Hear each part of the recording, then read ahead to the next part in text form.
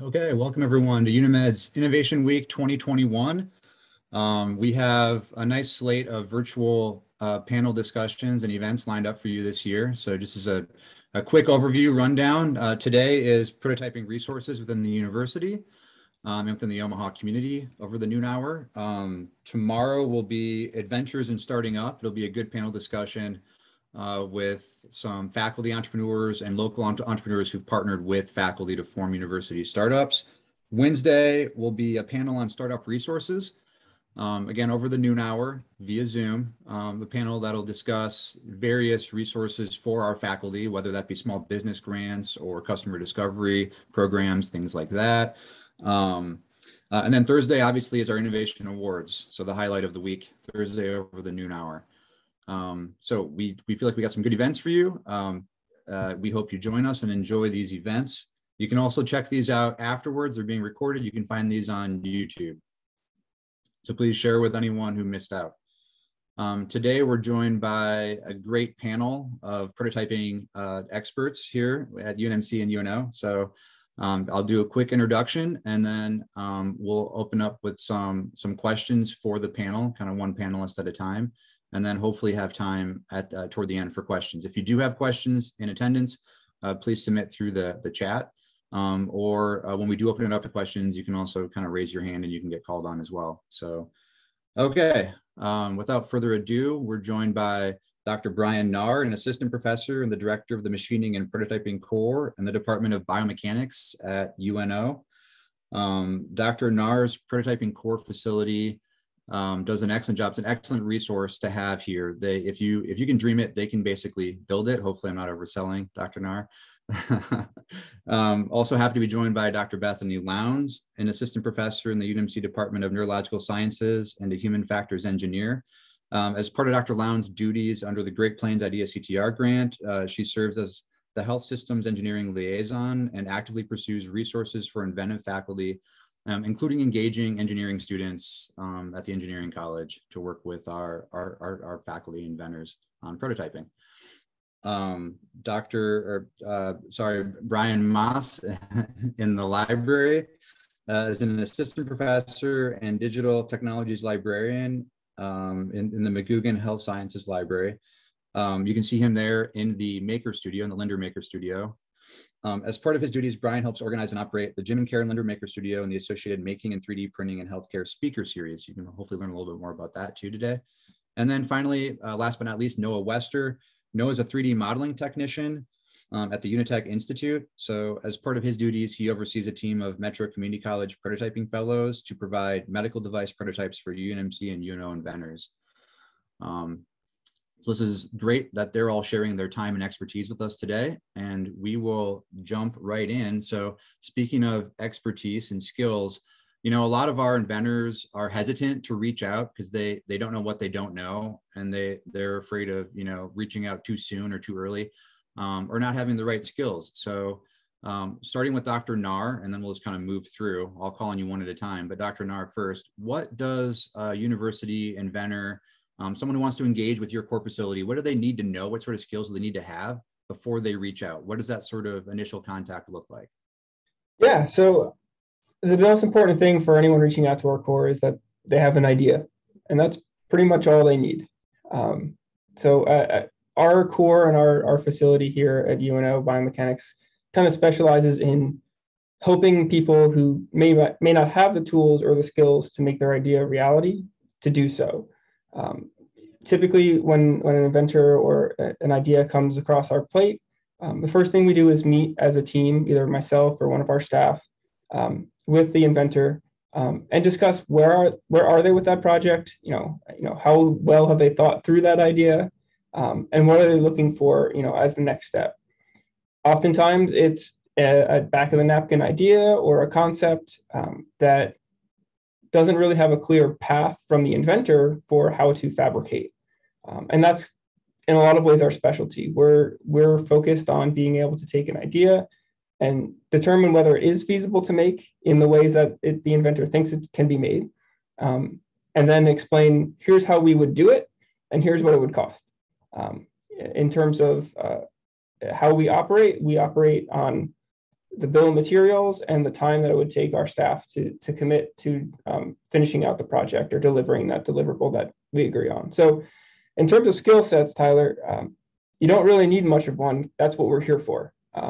But of course, the more refined your idea, the more advanced your idea is to that kind of completion stage or that fabrication stage, the faster the project and the turnaround would likely be. If you come to us with full CAD drawings and say, hey, we just need to print this, or we need to fabricate this on one of our CNC mills or lathes, the turnaround is much faster because now we're just worried about machine time and setup as opposed to the design time. So you don't need that skill. You don't need those fully prepared drawings. We can do that. But if you have it, certainly it accelerates the timeline of the project, which is always nice. Yeah, it's been my experience too working with you, Brian. We can come to you with projects at various stages of development. So as you said, as early as just an idea or concept or back the napkin drawing, all the way up to already have it CAD modeled, 3D modeled, and now just need it physically prototyped. So that you guys have been a great resource. Noah, I'll kick it over to you, Noah. What's engagement with you look like? Again, what do inventors at the university sort of need to have prepared? What sort of skills do they need, if any, before they can engage with you? And where can they typically find you? Okay. Well, similar to what Dr. Knarr was just talking about, people come in with an idea, and that's the basic thing that they need. An idea and a willingness to work as a team to develop it and see it through. And that idea could be really rough, like was mentioned, the back of the napkin. And we recently had a back of the napkin contest where we actually solicited ideas on that level. That being said, if it's more advanced as well, that's great. We like meeting inventors where they're at and working with them if they've already thought through and done some initial CAD drawings or something like that.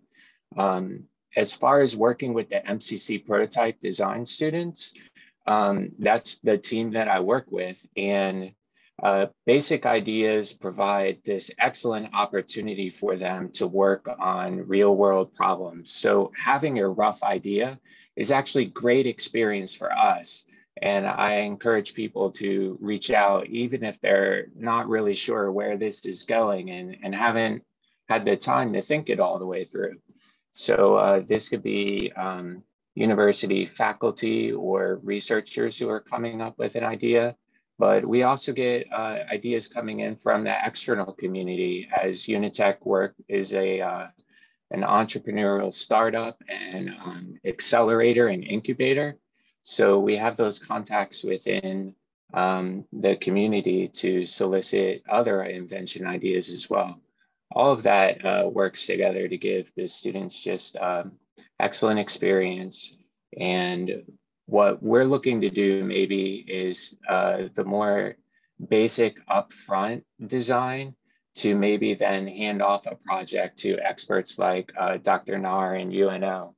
And we'd be making use of facilities both at MCC, where they have a prototype design lab, and also like what Brian Maass is running over at McGoogan Library, which is an excellent maker studio, fully capable of getting a rough design into a format like 3D print or something to further the process of development.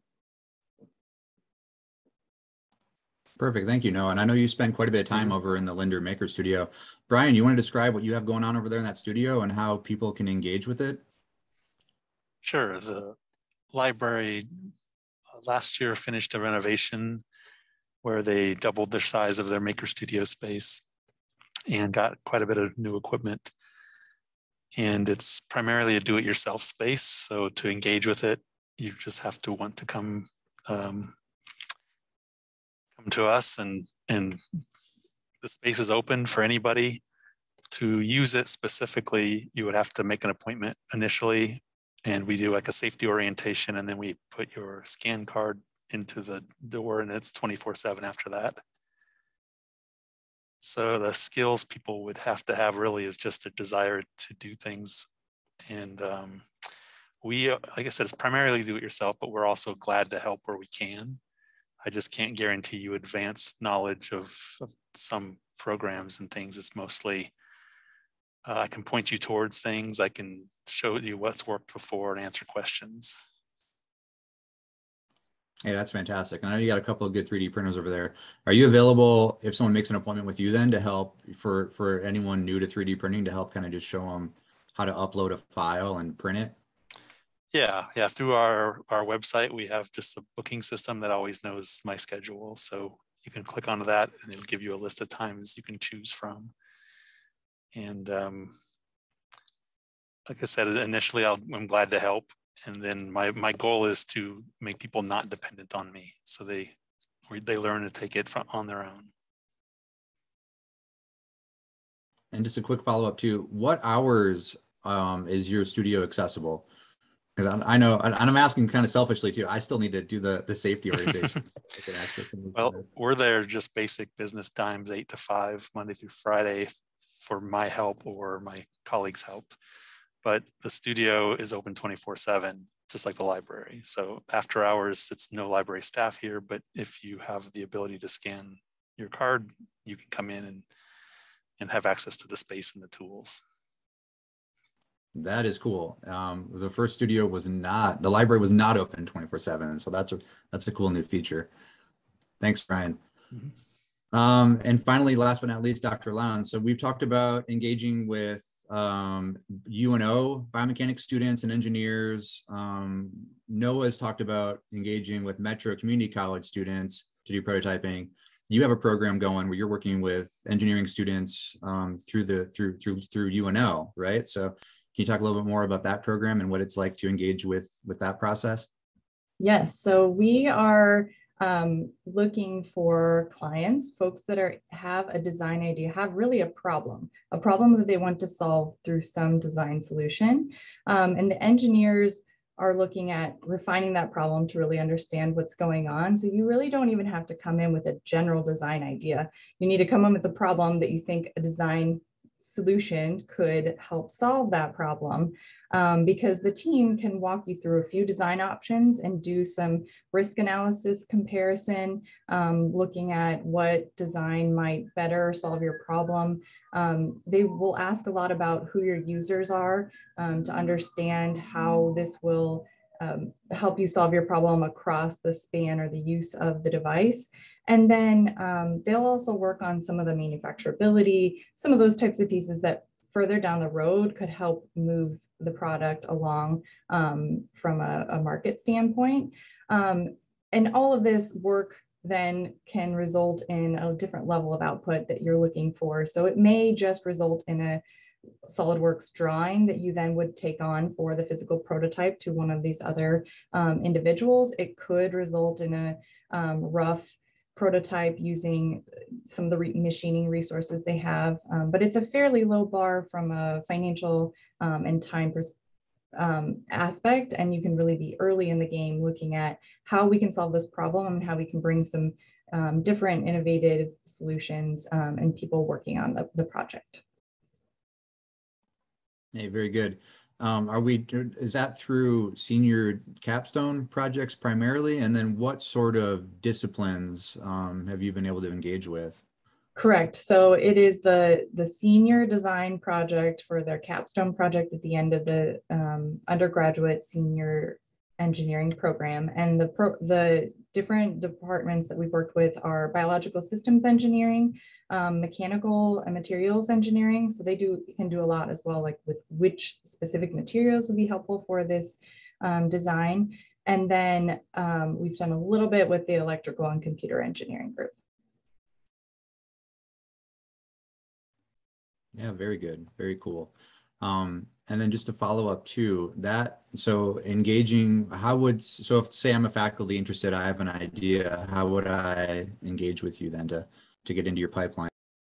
So right now it would be connecting with me directly, and we are going to be submitting a call here soon with projects due in April to gather some of these project ideas and then link people to the best resources. And so thankfully I'm connected with all people on this panel. So if the senior design project is not the right option for them because of the scope of the project or where they're at in the process, then I will certainly send people to the other resources that they have available and the other people that can help connect them.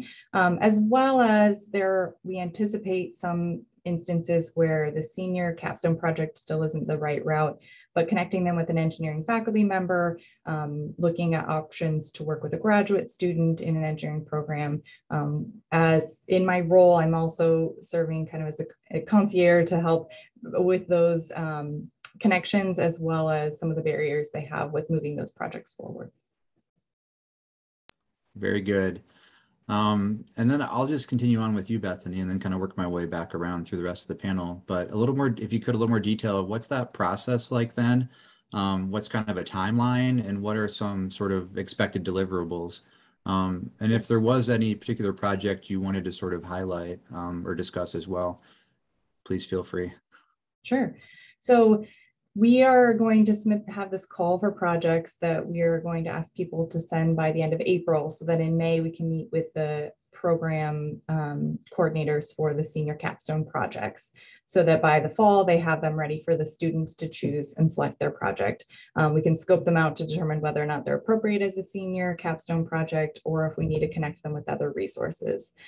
If they are appropriate for a senior capstone project, the project would start in the fall semester. So August, early September, students usually reach out and start understanding the problem, asking questions, visiting with the client, and then working on prototyping usually by the end of that semester or the beginning of the next semester. So December into January, February, and to do some initial testing with that prototype, or at least have a 3D drawing to discuss. In the fall, you will set up your expectations on what deliverables you're asking for. Obviously, there can be a conversation if you want a prototype that can be taken into the hospital and be used right away. That's not feasible for this level of work. But if you want something maybe to be used in the simulation center, talking about maybe a smaller subset of users interacting with it to understand how people use it, that might be within the scope of the project. And so that's decided upon in the fall. You meet about every month or every couple weeks with the team to help make sure that they're on track, to get updates on their progress. And then by the end of April, they will be done with their project. And then based off of what you decided on the deliverable, whether or not it's a physical prototype or a 3D drawing, they will have something for you at that point. And we have had success in some of those rough prototypes, so that clients can both maybe have a 3D drawing, but then also have something physical to interact with. Right now, we're working on a system to help prevent falls when patients are getting out of the bed. And so we already have some initial prototypes that we're going to be able to test with our OT-PT folks in the simulation center. They won't be ready for cleaning appropriately. They won't have all the padding on them, but they will be able to be moved in that space, so users can test them out and see how they interact with them when caring for the patient or as a patient, and how they can help prevent those falls. So. Yeah, very cool. Thank you. Brian Maass, I think you did a pretty good job describing how easy it is to schedule you and get access to the Jim and Karen Lander Maker Studio. Do you want to talk a little bit about some of the equipment you have in there that people can access, and then do you want to highlight too this speaker seminar series you guys are organizing over there? Sure. Yeah, we have just a wall of basic hand tools. We have just real basic power tools as well. Nothing that creates a lot of sawdust, really. But the main thing that people are into use are the 3D printers. And for that, we have TAS 5 and Ultimaker S5 available. That's our primary ones that people use, filament printers. We also have the Form 3 resin printer. And then we also have an old Prusa that is kind of our tinkering toy. It's like, if you want to put it together and get it working, you can use it. I can't guarantee it'll be working the day you get here.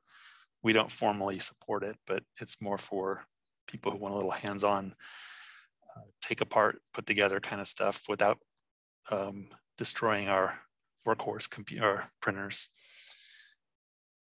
And we have another printer upstairs that we use more for requests that we are printing for people.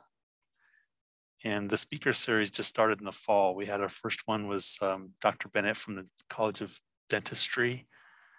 And it's afternoon, kind of like the libraries always had speaker series for authors.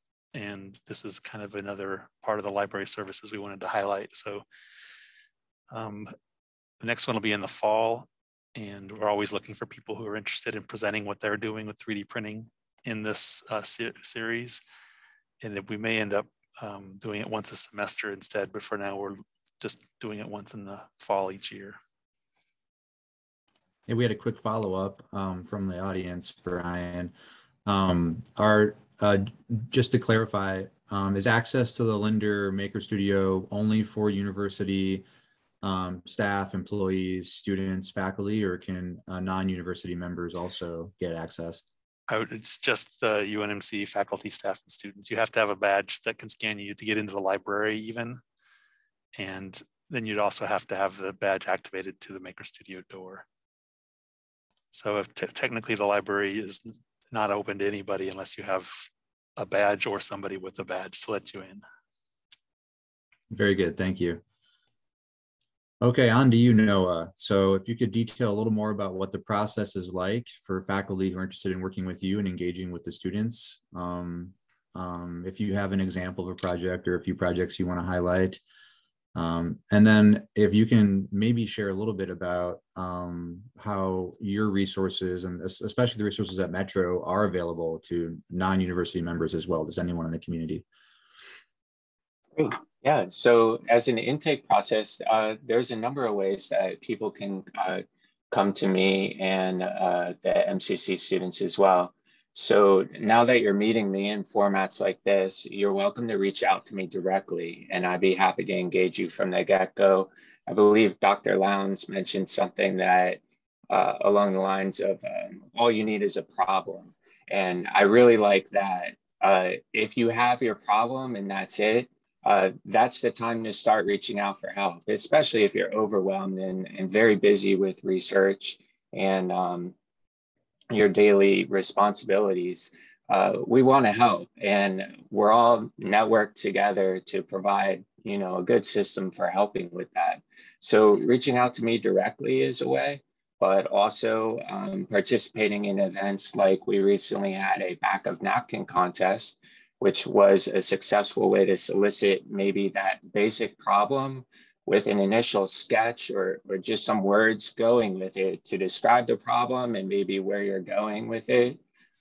These kind of things then can get funneled to me, if appropriate, from organizations like UNeMed, and then I can be brought in along with the team to further help from there. I'll just put it out there. If anyone thinks that I could be of help on a project, including Dr. Lowndes, Dr. Knarr, Brian Maass, you're welcome to bring me in, and I'd be happy to meet up one-on-one with inventors to see how I could contribute. I really enjoy meeting people where they're at with their skills and working from there. So if you happen to have already design skills and have done some sketches, and we work with some inventors who are proliferate like that and well-versed and experienced in doing sketches on their own, then we pick up the pace and we work with them wherever they're at. So we may end up just jumping right into having students do 3D printing or something for someone, which I think everyone can acknowledge, although we want that to be an automated and easy process, it often takes a lot of babysitting, like an 8 to 10 hour print that goes wrong somewhere like an hour into it. And we don't check back in on it for the other 8 hours only to find it goes wrong. Then we realize the value of having like maybe students who are actually present in the laboratory and can kind of babysit that process. So we hope that our team can be available to, help out in ways like that, as well as more advanced design needs, and even up to simple manufacturing. So for some projects, we see that it might start out with just some CAD drawing and blueprints and go on to a very basic 3D print, where maybe the key features aren't actually present, but labeled. And so we're getting them out there and starting the whole process. But it could take months to a year before we actually start getting in the features in some kind of functional way into that prototype to fully advance it. And at that point, we may need to call in more experienced teams, or even go out into the community for external manufacturing assistance or something like that. And that's another way where UNeTech can be of help as an accelerator to make those contacts and maybe find the monies or support needed to advance prototypes even further to later stages. Yeah, thank you, Noah. Can you give an example, maybe put you on the spot, of something that's more mechanically simplistic, that's been easier to sort of additively manufacture? And then maybe something that's a little more on the other end of the spectrum that you're working on, maybe not getting into too much of the details of the design, but. Sure. Something relatively easy maybe would be a recent submission for a device that was a precision syringe, which just allowed a lot more motor control over the syringe. It had a different kind of plunger in it. And that kind of design was fairly simple to CAD out, although I wasn't involved in the beginning of it. But you can imagine getting a basic print of a syringe, fairly simple, getting that so that it could actually be functional in usage and testing and appropriate. That's like another level of development there. And then going on to get it prototype produced in a stage that's close to how it would look coming off manufacturing was another iteration of that. So it was all using additive manufacturing, but in different stages, probably leading up to it being injection molded as a final stage. And, we had touch points at all of those stages. Some more advanced prototypes that we get in that require a lot more help are where there's multiple elements, maybe electronic components. There could be a degree of danger to the user or safety involved, like with high electrical currents, without giving too much away about the project, excessive heat, sharp implements like scalpels and things like that, and combining all of these and possibly integrating robotics. Now we get into a design that's probably beyond what most of our prototyping students at Metro Community College are capable of.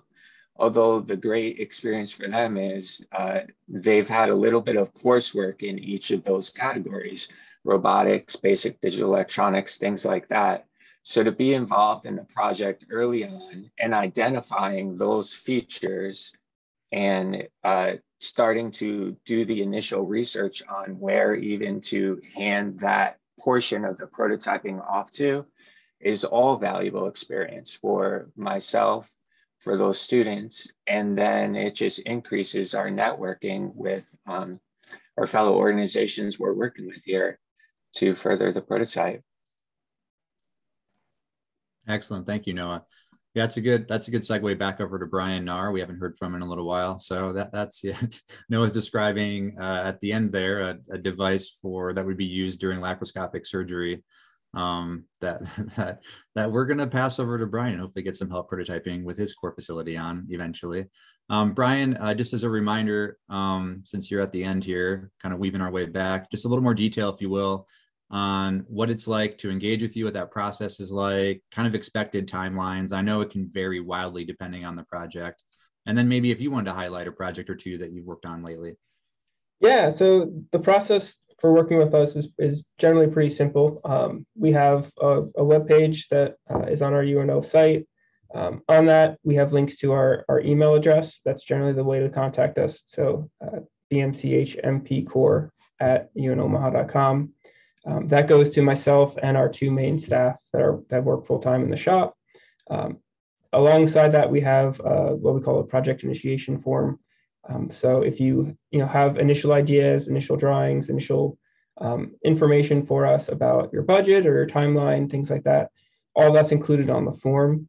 If you email us with the project that you're interested in and supply that form, that usually gets us a really good start on how to position the project. From there, we will reach back out and either say, yeah, this is something that seems feasible. Let's meet and discuss details and follow-up questions that we would have to continue the project, or it's something that may be outside of our scope in terms of our manufacturing capabilities or expertise.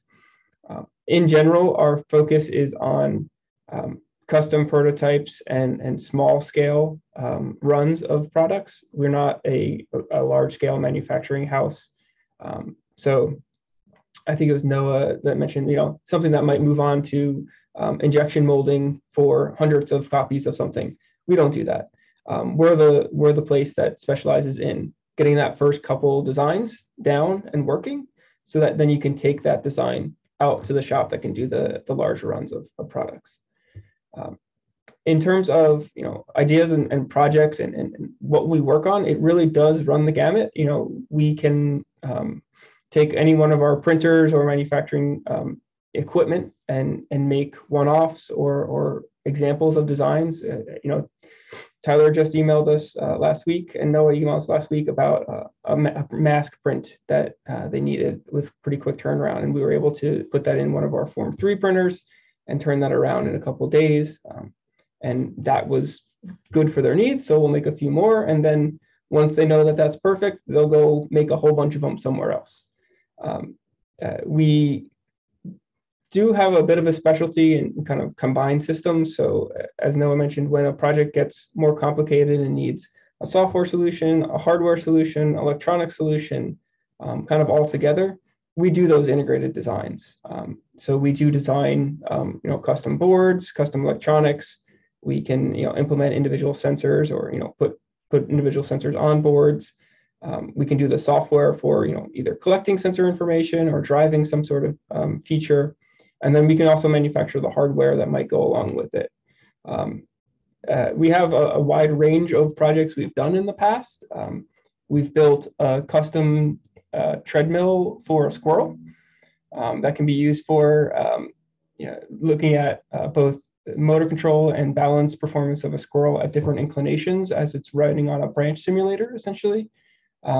That also have the ability to be combined with metabolics, so they could look at metabolic costs. So there's not really a blueprint for how to build a treadmill for a squirrel, and that's a really good example of how we can take that information in, work with the faculty that need that, learn a lot about that actual topic or that application. We often have to do a lot of kind of background research to get on board with the project because they're often specialized, and then actually turn around and create something. We have also built custom controllers for human treadmills. We have, I'm just looking at some older projects here. We've built or designed some aortic valve stents and or aortic valves for hearts and custom stents. A lot of these projects are actually projects that are filtered through UNeMed in some way. So when when an inventor has a really impactful idea that needs that difficult solution, because for it to be patentable, it probably is a difficult solution. We specialize in trying to get that next step going to show that it has the feasibility or patentability in the product. So to summarize, we kind of do a lot of everything. And if it involves electronics, software, and or hardware, we generally have the capabilities to do it in-house, as long as it's on kind of a smaller scale. We only have 2.5 full-time staff. So, as Noah said, running large sets of prints or things like that and having to babysit them, that time is not very effectively used for us. And we don't have the infrastructure to do that as much as we have a wide range of tools and skills to figure out the problem from a manufacturing side. Thank you, Brian. Just a quick follow-up too for you. What is, because I know a lot of faculty think about this. What's the time commitment like if someone does want to work with you? If someone doesn't want to work with us?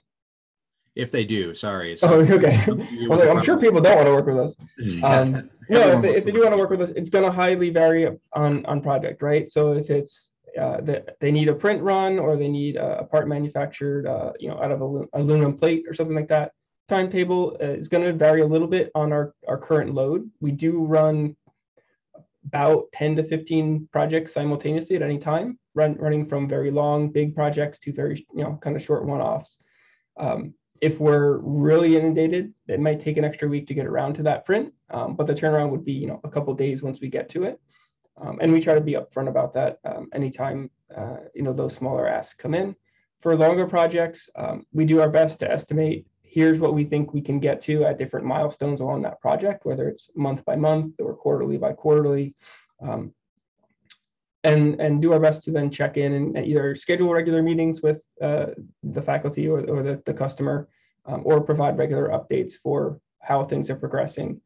In a lot of these projects, they're highly experimental, which makes it very difficult to predict, right? So, and oftentimes, targets may change. So the customer may think they want something particular in day one, and then once they start seeing it halfway done, they say, oh, wait, we got to pivot and we need this different, or we need something else about this, or we need a new sensor, or this solution isn't working the way I thought it would. So it is highly iterative and highly collaborative in that sense. So we do our best early on to try to estimate where we think we can get from a straightforward description to that end goal. And then likely here's where there are things that the questions that may be iterated, or this may be a multi-part process. So we'll do the first phase and then see where we're at and go from there. It is, again, I think when working with us, the best thing to understand is we don't have the answer either yet, and we have to go figure it out. So when you're coming to us for the answer, we don't do your work, we don't do your research, or we don't, we didn't invent your, we don't have your problem. That we don't see it in the same way, right, daily. So there are often things that come up, and that can be a benefit, right? We have fresh eyes to the problem, so we may see an alternate solution or a different path. But that collaborative nature and that willingness to work together on finding that solution, I think, is where our core becomes very valuable as well. I completely agree. And then a quick follow-up again too, Brian. Your core facility is available not just for university affiliated folks, but for the community as well, right? Yeah, absolutely. Yeah, so we're an NIH sponsored core facility, which means we have we offer our services to the internal NU and NU affiliated field, as well as anyone in the community. So we've actually done some projects with like student groups and high schools where they had a design that they made for, I think one was like a custom wheelchair ramp, and they needed somewhere to build it. They didn't have the facility, didn't have the fabrication means, and so they were able to come to us, and we were able to put it together for them for their kind of school project. So anything from that to larger scale customers that you think they may have some invention that they have that's completely unrelated to the medical field or the research field, but we have the fabrication and the facilities to do it, and we've done projects like that as well. So it can look any way and shape you can imagine. As long as we're able to do it and we're able to kind of communicate effectively on the project, it will likely be a success. Awesome. Thank you, Brian. Please, if you have any questions in the audience, please submit them through the chat or raise your hand. I can call on you. I think our preference is chat. If you can, just type them up. I've gotten a few through the chat. It's worked pretty well. We'll just run back through then. We'll go back to Bethany and just kind of run back through. What's one thing you wish I would have asked? What's something we haven't talked about yet that I've forgotten to ask you? You actually kind of touched on it, but I'm going to further elaborate on kind of the a cautionary tale or kind of expectations going into this. And I mentioned that having something ready to go into, like, be working in the application that you're looking at, that's the biggest challenge with this piece is even if you think it's a fairly simple design and that you could get it going right away, it's probably, I mean, especially in healthcare, needing FDA approval. We've done some projects that they would technically not need FDA approval because they're not a true medical application, but something would be helpful in the hospital. And it's still challenging to plan on something working right away because this group, while they do some initial usability testing just to kind of see if it functions, more feasibility testing, really thinking about how the users will be interacting with it, how it will be maintained, can be a challenge. So coming in with expectations, as some others have mentioned on it being this first round to get a prototype, something in place that you can look at, interact with, understand how it works, to think about that next iteration is a benefit. And it's helpful knowing going into that you're trying something out, you're looking at how this will work, and you're ready to work with people to realize that design in that early stage. Very good. Thanks, Bethany. Over to you, Brian Maass. What's something I've forgotten to ask you that you'd like to highlight about the Maker Studio over there? I think Bethany, I'll follow her lead on this and do some cautionary tale. It's just basically don't wait to the last minute to engage, to use our space. We have limited numbers of printers, and if you come in the night before something's due and think you're going to have it available overnight, you might be sadly mistaken. The earlier you plan, the better you plan, and the earlier you get in, the more chance that we can help and that you will be able to complete whatever you need in time. Yeah, I think I forgot to ask you too, Brian. What are some examples of things that either research students or faculty or clinical, educational, what are some examples of things that have been printed over there? Sure. We had a student who came by. They were needed to do a practice hip replacement in the anatomy lab in the cadavers, and the artificial or the dummy hip was going to be a couple $100 and take a couple weeks to get here for them to order. And we were able to find a file online of one printed up really dense in just standard PLA plastic. And the next morning, that student was able to take it to class and use it. And everybody else in class was jealous because he had saved the money and time. And that's on the student side. And we've had some staff members who've designed, so I guess instructional designers who've designed molds that they can pour silicone into. And the mold, when you pop it back out, is the shape of different shapes of cuts. So they can practice suturing, different styles or different tying. We do lots of little things like that is maybe making the faculty members use as tools for teaching. Thanks, Brian. Yeah, there's tremendous applications in medical education. And I know you kind of have a wall or display just all around there of different 3D printed objects too. So if anyone's interested, please, I'd encourage you all to go check it out. Yeah, we try to keep things around, and then first thing when people walk in, I tell them you can touch any of this. It's all anything we've printed for practice, anything we've had bad failures on, we keep just as an instructional tool for ourselves. And we print primarily in PLA, which is the hard plastic. But we also use TPU, which is a softer, squishy one. So I have some hearts that you can actually squeeze and have different textures and things. We have several other materials that are available, but we haven't really used a lot. We haven't had a case for them. Fantastic.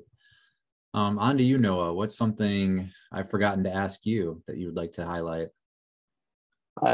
So following up on what Brian was just saying, I'd like to highlight that the Lindner Maker Studio is excellent in its available resources for 3D printing. That Ultimaker that they have over there is really easy to get up and running on fairly quickly. And both Brian and myself would be happy to get anyone going on a project on that, especially if you're interested in other materials that are appropriate for filaments. It's just really convenient how it has like 6 different filaments that can be loaded into the machine, and it will automatically change those for you. And at the time that it does, if you're defining a certain material, it will load presets for that material. All of this helps make the process way more simple than doing all that manually and the big learning curve involved in that.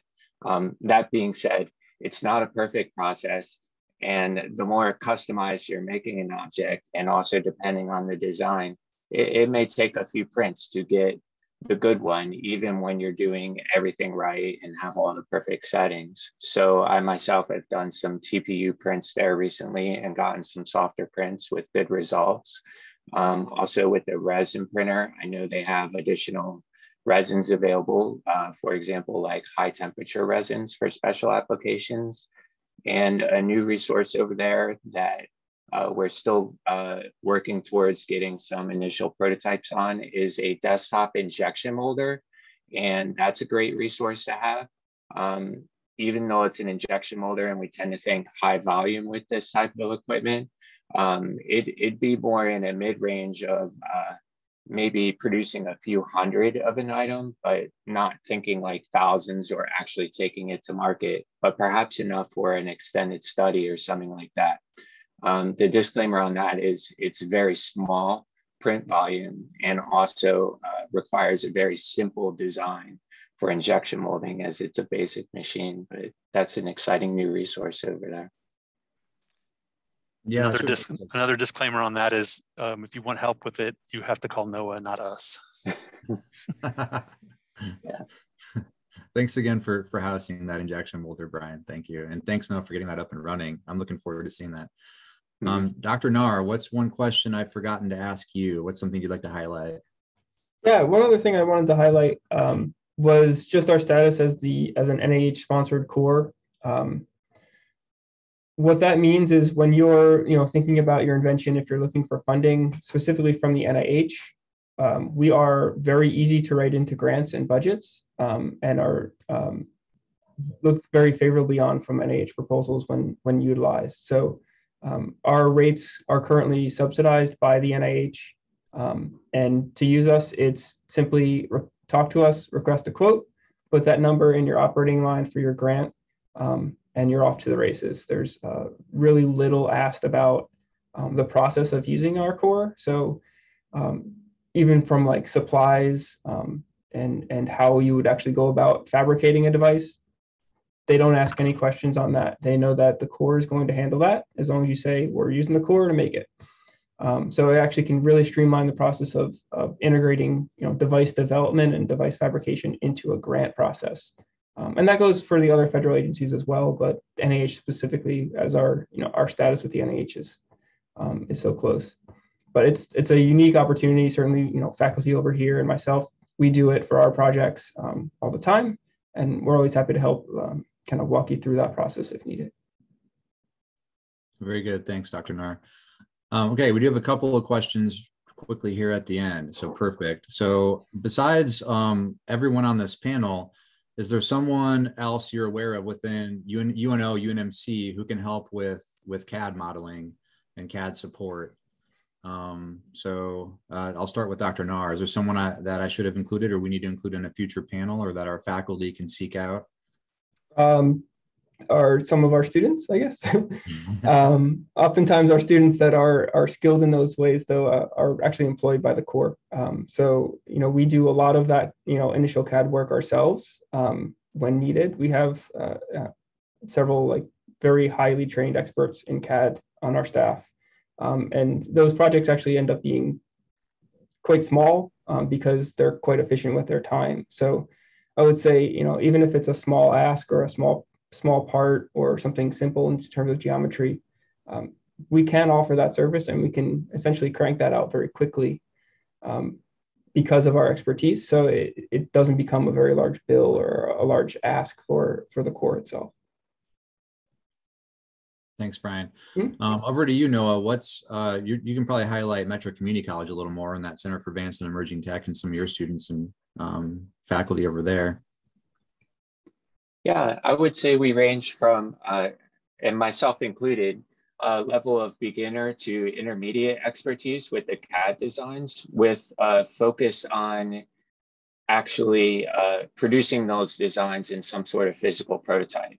So if your design gets to the point where there's a complexity of like mechanical and moving parts, maybe that also could lead to a need for simulation of some kind within the CAD software, then that's the point where I would be seeking additional help from someone like Dr. Knarr and the advanced students over there at UNO Biomechanics. And what we'd specialize in is that initial upfront rough modeling. Hopefully, the benefit of that is informing that later process by getting a lot of kinks out of the way, usually concurrent to while additional research is going into what existing maybe patents are currently out there and how does that affect the design, as oftentimes designs come in one way and what may be a fairly complete design to the inventor actually may need a lot of revision in order to position it correctly within the market of current offerings if they weren't aware that there's already very similar products on the market. So yeah, that combined with the level of complexity will inform what we can work with initially. Thank you, Noah. Dr. Lowndes, are you familiar with what other resources are available for university affiliated customers through the College of Engineering, maybe in Lincoln?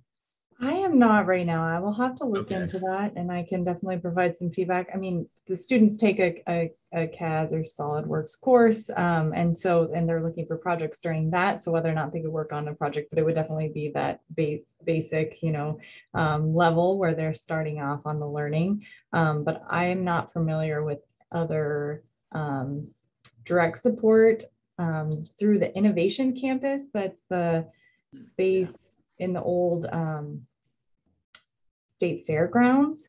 There might be some resources there, but I'm not familiar with them. Yeah, sorry to put you on the spot. That's okay. Yeah, the only things I can think of, the physics department has some CNC. They can do some metal work. And yeah, and as you said, there's a big maker studio over on Innovation Campus as well. And I'm not super familiar. Noah, you toured that recently, didn't you? Yes, I was there for there was a library and maker studio conference there that Brian and myself attended, Brian Maass, and they have quite an impressive facility there as well. But as far as the design goes, it feels more like people are coming in with their existing designs and more making use of the equipment there. And I wasn't hearing that actual design was one of the main services, but I shouldn't speak for them. They may have a different intake process for that. They're probably well networked within the community too to be able to make referrals to someone external, like Omaha Custom Manufacturing comes to mind, or there may be additional design firms available. Yeah, there's a number of companies in Omaha and Lincoln who probably would be willing to take on some initial CAD modeling and stuff for a price, right? Brian Maass, finally, I know the university is, trying to pool resources right among campuses. What's that look like among, maker resources with all the libraries across campus? Are you familiar at all with, for example, what UNO has to offer in their library, in the Chris Library, and maybe what Lincoln or UNK have? Oh yeah, UNO has, the library has a maker studio there that's open to UNO students, faculty, and staff, kind of on a walk-in basis. It's probably similar to ours, but maybe with a few more machines. And they do have laser cutters there and a lot of video production equipment and things like that we don't have. UNK hasn't done anything yet, but their public library in Kearney is an extensive system, makerspace. And UNL's library is also deferring to the Innovation Campus. I think since that's on campus, they aren't really doing much with it at this point. Another option for people in Omaha is the Do Space has available printers, laser cutters, etc. And those are open to anybody. Really, if you walk in and you have an address, they'll give you a card and you can schedule a time. but it's like ours in that it's very much do it yourself. So they aren't going to sit with you and work on things, but they also do have, every month they have several different classes that they offer that you can do currently by Zoom, and I assume in the future it'll be in person. Thank you, Brian. Yeah, perfect.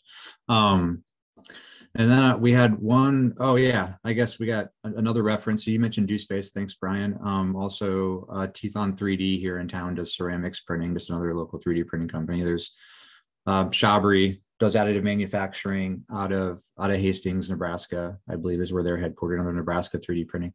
I can't think of any other 3D printing companies. I'm sure I'm missing somebody, but if anyone has questions about that, please, you can follow up with anyone else on this panel or myself, and we can track down some additional modeling help potentially. The final question was just on intellectual property during the prototyping process. So I know from our perspective at UNeMed, if someone contributes meaningfully to the conception or the embodiment of a design, they're going to be considered an inventor. Or a co-inventor. Does anyone on this panel have anything else they'd want to share about how they view intellectual property? I know just from like an additive manufacturing or 3D printing perspective, it's somewhat antithetical to the open source 3D printing movement. I know that's something I've always kind of struggled with as a 3D printing enthusiast. I'll just open it up though. Does anyone on the panel have anything they want to mention about how they view intellectual property during the prototyping process?